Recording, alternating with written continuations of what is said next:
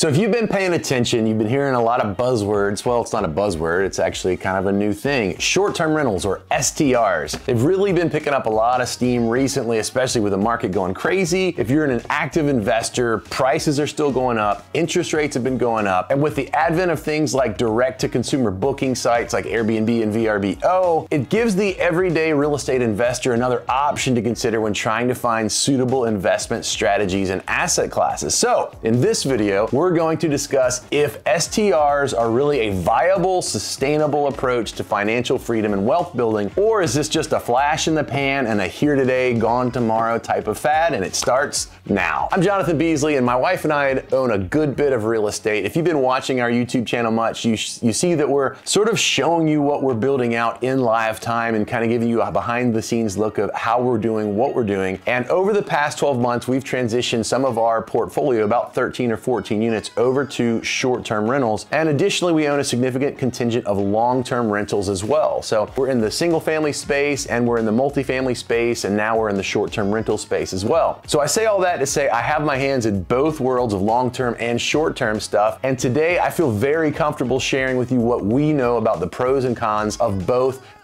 real estate asset approaches. So if you stick around with me all the way to the end, I'll also give you a little sneak peek on what types of properties we're buying right now and how we're preparing to ensure that our cash flow is high and our portfolio is diversified in an ever more challenging market with prices and interest rates continuing to increase.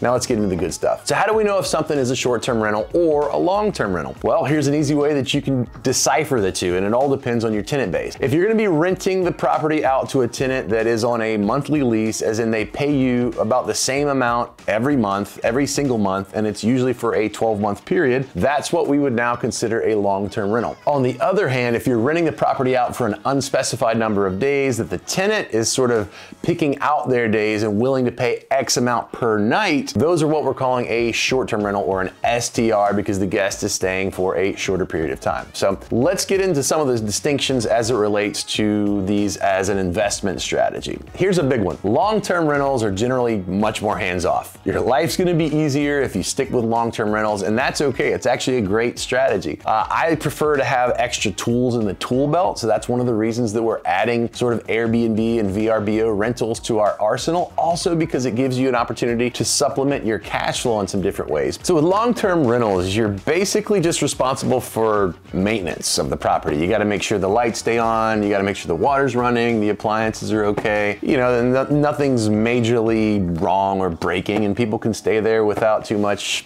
stress or fanfare. Short-term rentals, different gig. You're responsible for everything. You have to keep it furnished. You have to worry about if the laundry's being done. You have to make sure that you have enough towels, toothpaste. Are there plates? Are there utensils? You often have to keep the water in place for the next person. When someone leaves, you have to have a cleaner come behind them and make sure they clean up every dog hair if you allow pets. So you are much more in the hospitality industry when you move into STRs as opposed to long-term rentals. You're just sort of renting someone a house. In short-term rentals, you are taking care of someone's stay like it's a hotel. So you're kind of like a mini business in that way. It's much more hands-on, much more labor intensive, and it has a higher risk profile. But as with most things in life, with greater risk can often come greater and higher returns, which is one of the reasons Rachel and I are moving into the space. So let's talk about some pros and cons, and we'll start with short-term rentals. Number one, higher potential revenue.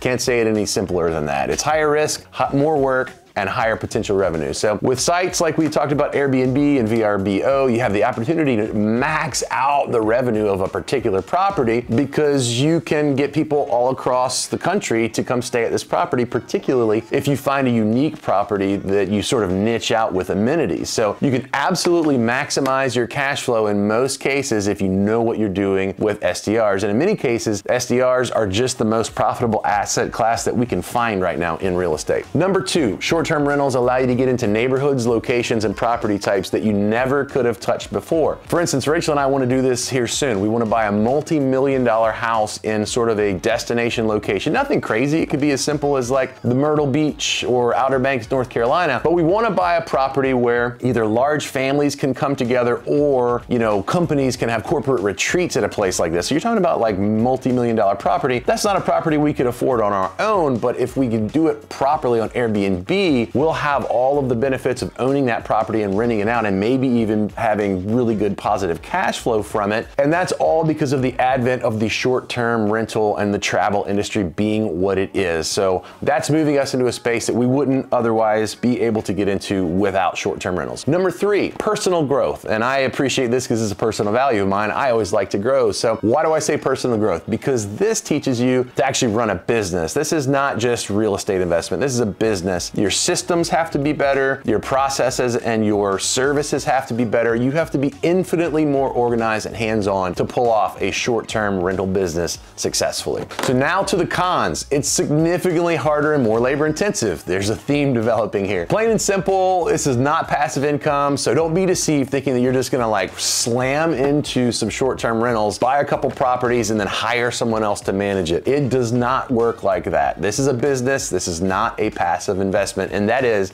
a major con. Number 2, it's much riskier. If somebody doesn't book your property, you have zero revenue coming in. So this is particularly stressful. For instance, if you buy in a municipality that hasn't set up rules or legislation yet, if they decide to set up, so imagine you buy $1 million property somewhere and the laws just change overnight and they decide that they're not going to allow Airbnbs or rentals under, let's say, 30 days. You might find yourself in quite a pickle. So there's definitely some risks that you have to mitigate, and it's a hurdle that you have to consider. It's one of the reasons that we recommend that you buy in areas that already have sort of an established legislative approach to short-term rentals. If they don't have any rules yet, that simply means that the rules are probably going to come at a later date in the future. So don't get caught with your pants down. Now let's talk about some long-term rental pros. They're much less work. It's one of the main reasons that people buy them is because you can set them up as a passive investment. You can put it there, you hire a property manager who in the long-term rental space probably charges you 8 to 10%. Conversely, short-term rental property managers typically charge 25 to 30% of your gross right off the top. It's because it's so service and time intensive.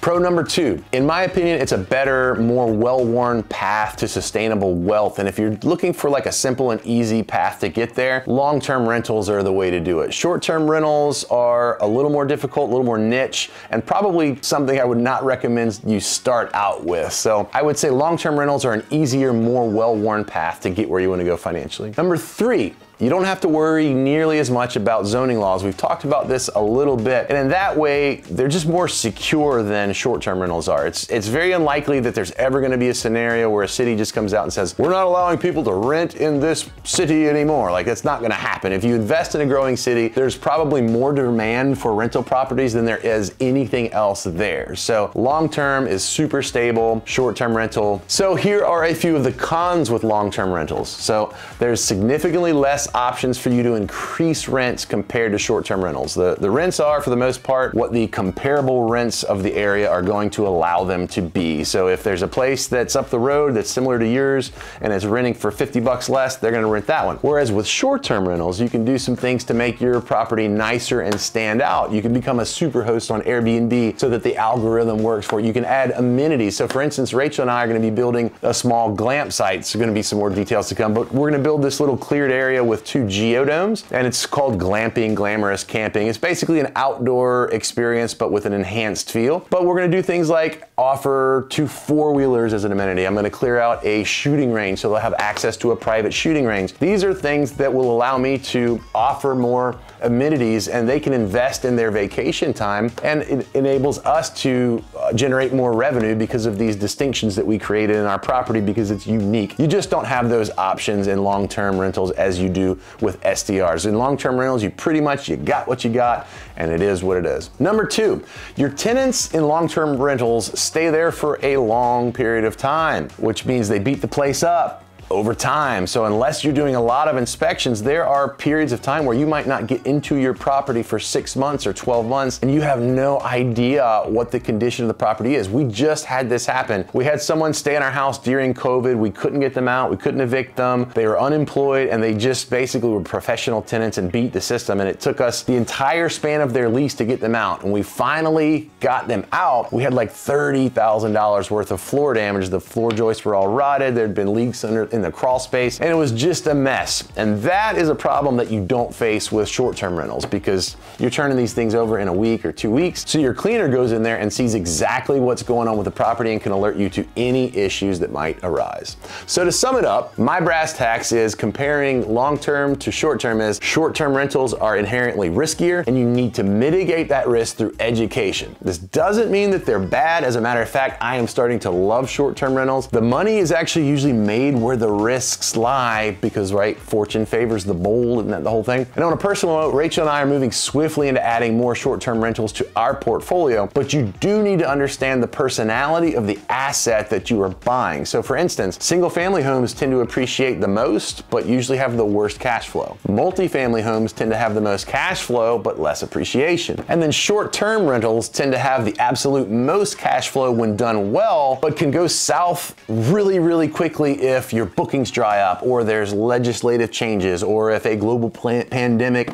creates issues with the travel industry. So these are all things that you have to consider. You have to know what your capacity is, you have to know what your reserves are, and how you can mitigate risk by buying in the right properties and having the right coaches and mentors along your side to help you do it. So I hope you enjoyed what I'm sharing today, and I hope I got some wheels turning. If you're trying to figure out what your next investment could be, short-term rentals are a great place to look. I also hope I got you some tips on how to maximize your investment, your upside, and maybe reduce your risk as well. If you got something out of this video, would you please like and subscribe? And if you have questions, if you want to ask me something specifically about an investment, feel free to comment below. I will most definitely respond. I want to hear specifically what you like, how we can help you, how we can serve you. And also, as a sneak peek, if you're still watching, I'm going to be putting out a behind the scenes look at me actually clearing our glamp site with a bobcat. I'm going to be in the woods, never driven one before, so I'm going to be getting sweaty and full of ticks, learning how to drive a bobcat in 95-degree weather in my 10-acre backyard on my way to building a geodome clamp site,